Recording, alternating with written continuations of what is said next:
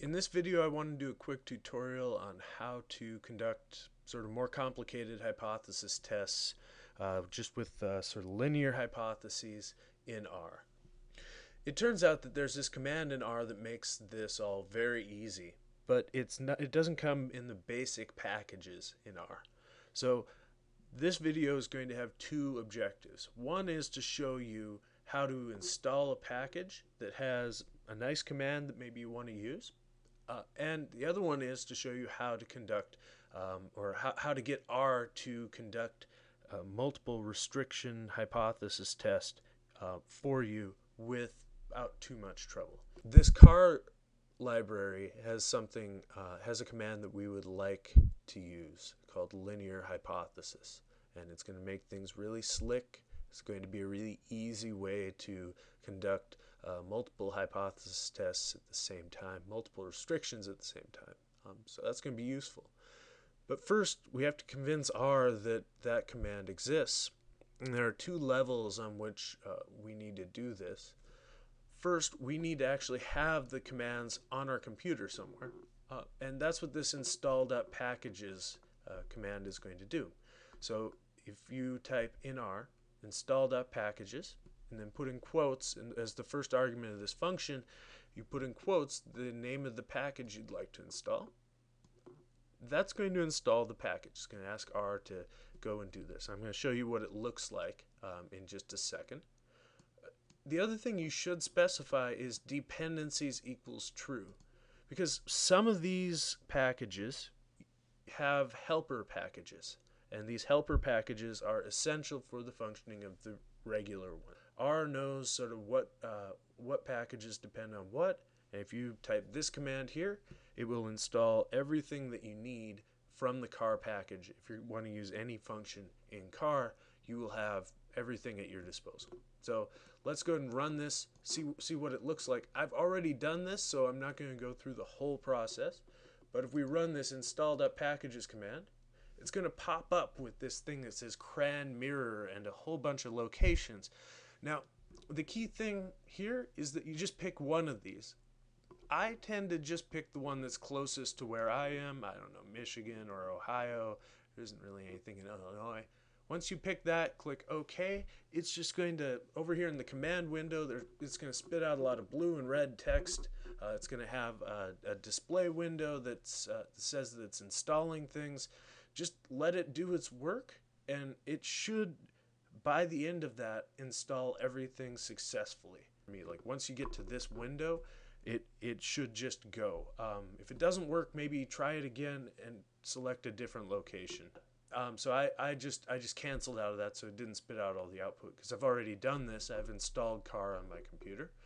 Now car is on my computer, but R doesn't load it when it starts up. It's one of those packages that just sits in the background, kind of like foreign, where it's on the computer, but we only bring it out when we actually want to use it. So to get it out where we can use it, we can run this command library car.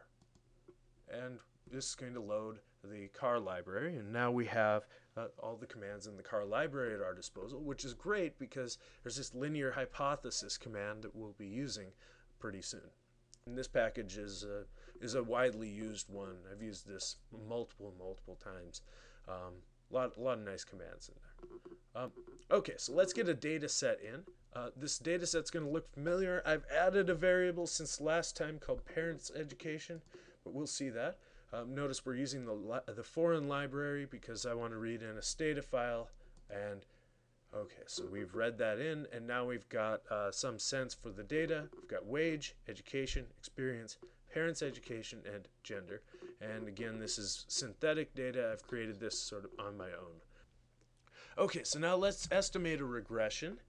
So let's do kind of a nice complicated regression. We're going to have log wage as our dependent variable, education plus experience plus parents' education plus gender. So 4 explanatory variables. This one's categorical, but R is going to coerce that into a dummy variable for us. So let's just go ahead and run this and see what we get.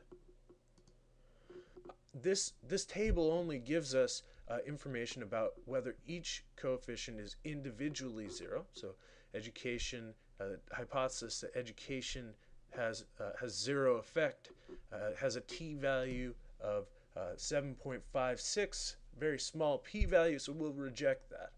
But what if I wanted to know if education was 0.1? Or what if I wanted to know if the effect of education plus experience was 0.1?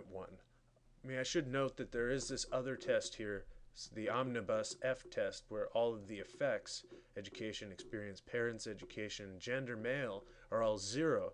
That's what the null hypothesis is there. So that's also a test that comes standard. But aside from the omnibus F test and the individual t tests, R doesn't really give you much more as default.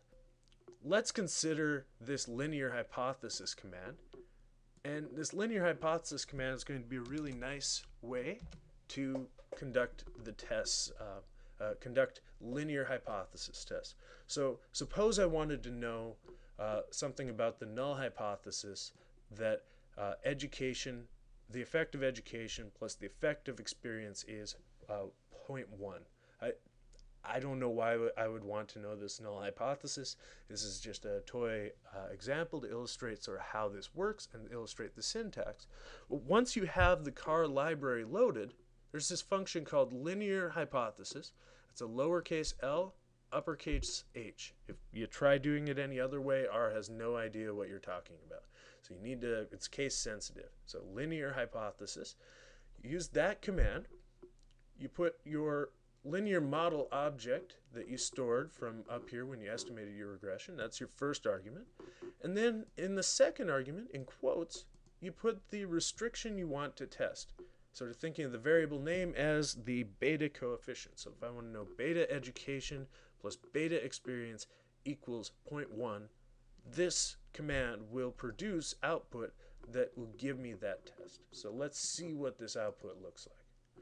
So we just ran this command and it gave us some output, and so let's just take a look and zero in on what's important about this. This is precisely the F test that we want. This is, you can use sort of verbal depiction of what your hypothesis test is. So here's the hypothesis that you're testing, and then here's the p-value from that hypothesis test. Here is the F statistic for that hypothesis test. And so we're able to, in this case, we're able to just barely reject the null hypothesis that the sum total of those two effects is equal to 0.1 at the 5% level. That's just one hypothesis test. Notice we only have one restriction here. This is going to be an F with one numerator degree of freedom. You could do this with a t test statistic. If you know how to form that ratio, you can do that sort of by hand using the variance-covariance matrix. You can figure out the t statistic.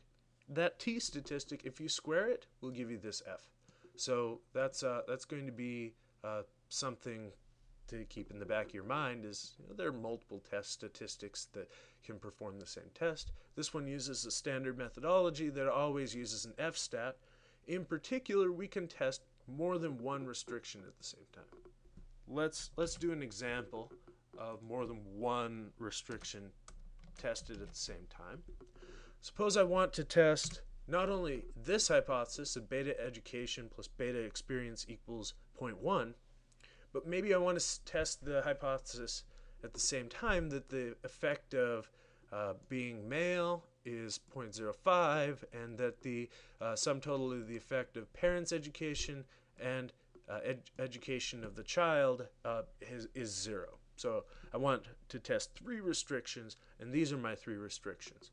Well, it turns out that the linearHypothesis command has a really easy extension to actually do this test. I'm just going to put that the command here, and then we can talk about it.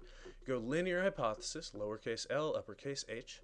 You put your linear model object here, and then inside this C command, which is going to form a vector of hypothesis restrictions here, inside this C wrapper command, what we'll do is just put each restriction that we want to test in quotes. So gender male equals 0.05, parents' education plus education equals 0, education plus experience equals 0.1.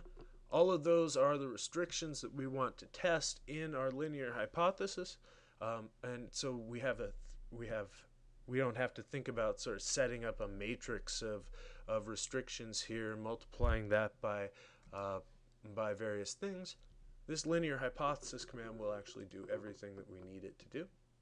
Lo and behold, it does.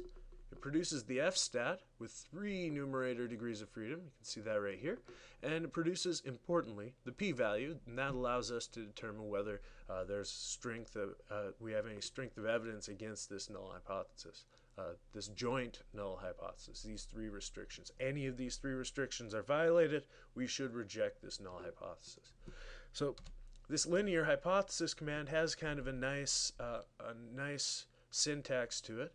I highly recommend it, having written a really shoddy version of this where it doesn't have a nice syntax. This is really beautiful syntax, and it sort of parallels how Stata's post-estimation test command actually works. And this is a pretty straightforward way to test multiple restrictions, and it may be useful in your own applications.